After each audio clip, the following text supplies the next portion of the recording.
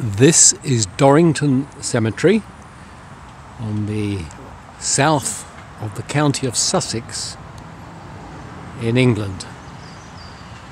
As you come into the cemetery, on your right hand side is an area with the plaque reading, "This part of the cemetery is to be reserved for the graves of disabled ex-servicemen, presented to the Queen Alexandra Hospital Home, Clifford House."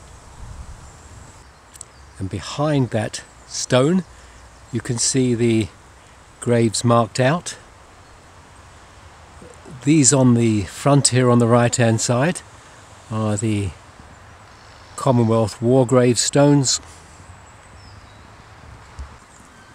and on the left we have some more, but these all belong to those that were in the Royal Air Force. This is one from the Air Force side, and it's Flight Sergeant W.K.J. Bartlett, air bomber, Royal Air Force, 1945, age 25. And from those on the right hand side, one picked at random, Sergeant C.P. Binstead, RM, HMS President 3, and that was 1945. And from the many rows of memorials to the disabled ex-servicemen, one picked at random, John Patrick Spruhan, Pioneer Corps, who died in 65. Opposite that area we have this grave at a bit of an alarming angle, and this is to Edward Alfred William Scroggie, killed by enemy action 1st of July 1944, age 37. And beneath that we have his mother and his father. Nearby are two further war graves, and please excuse the noise in the background. We've got the A24 main road running right past this area of the cemetery, so you'll see and hear quite a lot of traffic.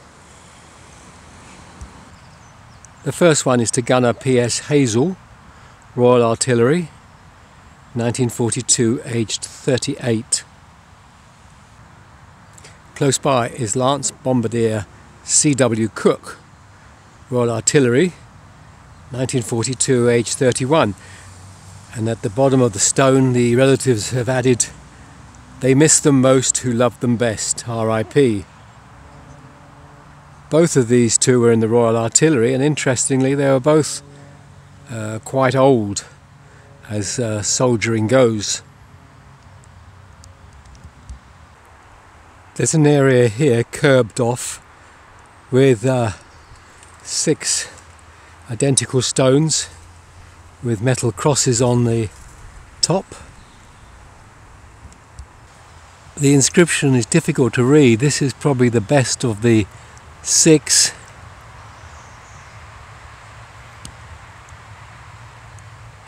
It doesn't seem to be in English at the top, and then it says Mère Marie Paula de Sion. And if I go down to the bottom of the stone, Mère Marie John de Sion, 1958.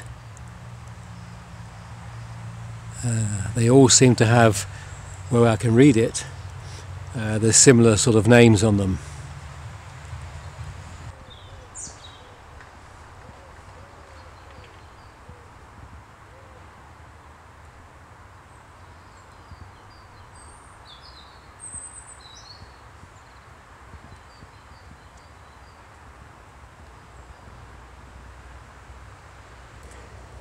Underneath this huge chestnut tree is this stone to Beatrice Mary Godfrey, 1941. What caught my eye was the piece on the left, which has got a very Art Deco look about it, with the straight lines and the angles.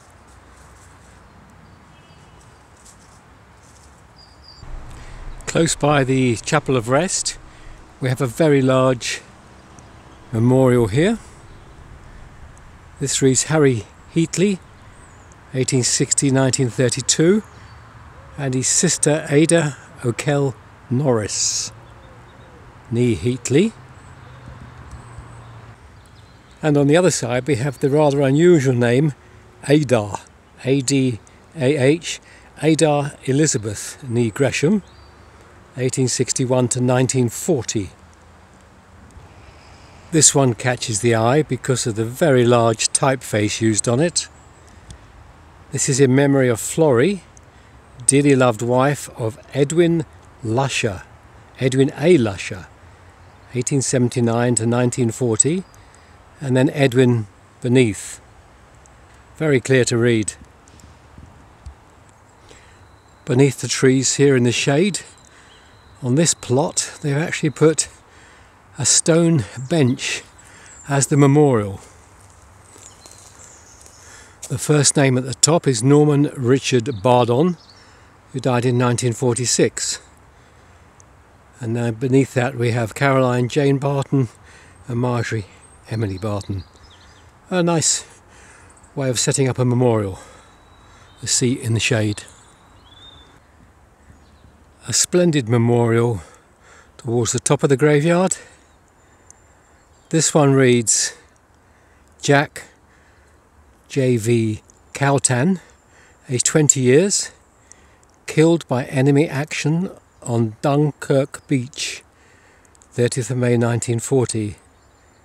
He lived every moment of his life and then gave all for his country.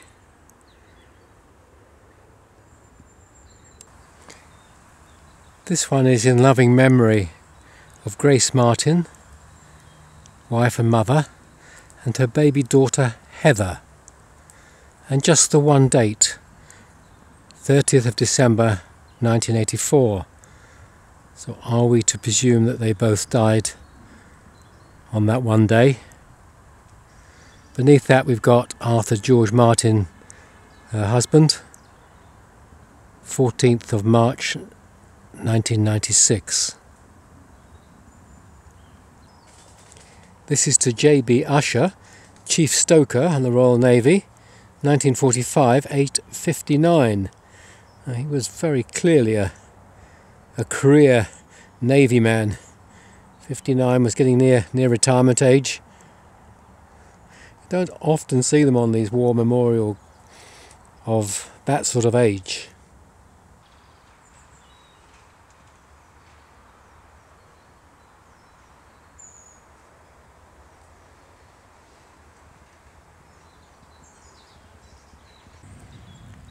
Something different on a more modern grave. This is Cheryl Roberts, 2010. Beside this grave we have the dancing couple.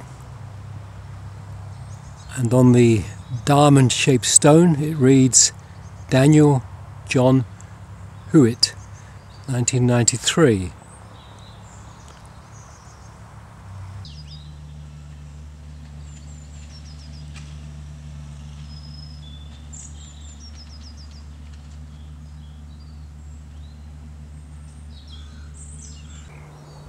This is one of the newer parts of the cemetery.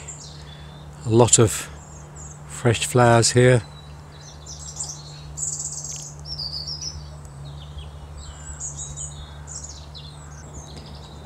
The old art of grave digging has now been replaced by this modern JCB. The large table tombs, more normally associated with Victorian era.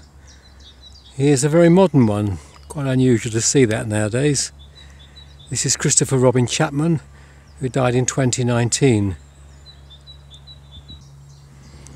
I don't have any idea of the nationality of this one. You can see the name there on the front. Reverend Father Doctor. At the back we have an image of the gentleman concerned, and above it is an inscription in a foreign script. I'll leave you to tell me what all that's about. This is rather different. We have this very large image of a couple on the stone, but perhaps more interestingly is down here we have what looks like a rule, and DR, a metric, and there is actually a website, drmetric.com, written underneath.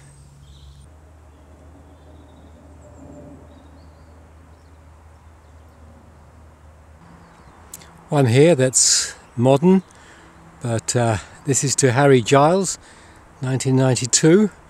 What I like about it is the images of the horses at the top. They just tell you a little bit about what his interest was while he was alive. This one beside the path reads Pilot Officer Eric James Paddy Keeble, age 21, killed on active service flying 25th of June 1940, buried here. And underneath it says also Flight Lieutenant Peter Gardner Keeble, age 25, killed in action flying at Malta. This is 16th of July 1940. So if we're assuming they are brothers, it's quite likely on the same stone here, then they died around 3 to 4 weeks apart, both in flying incidents. This one is quite a distinctive design, and you'll see immediately the Art Deco influences. And it is Annie Florence, the wife of F.H.B. Cumming, who died in 1932. And that was really at the peak of the Art Deco design movement. And here we have a memorial following that style. This one is Martin Kemp Warren, 1996, but if you look at the background, you'll see the inscription is on a sailing boat sail, and we've got seagulls around it and even some shells at the bottom. So we get a picture of the interest of this man in life. Well, I very much enjoyed my visit to Durrington Cemetery, and I'm going to leave it there for now.